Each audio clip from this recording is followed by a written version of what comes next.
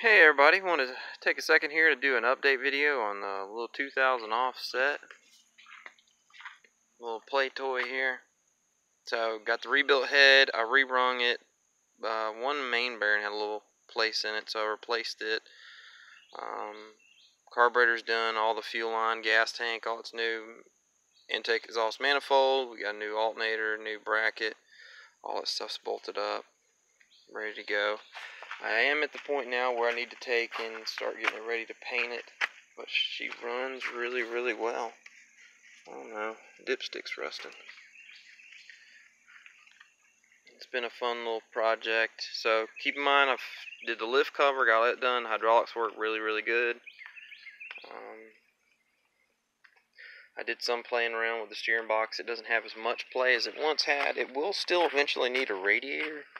She seeps out of the top, but they're not terribly expensive. But I thought I'd go ahead and do a little video here so you can see what it's like when it runs. She runs pretty well. So we'll go right here.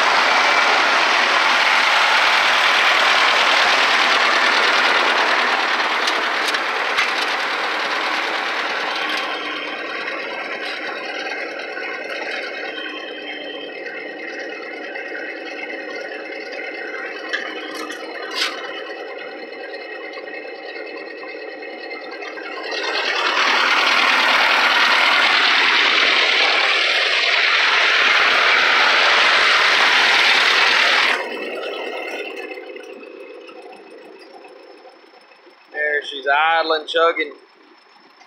But once again, she stays about 40 pounds oil pressure no matter what you're doing, whether if you're idling or if you're out there playing with it, or even bush hogging. So,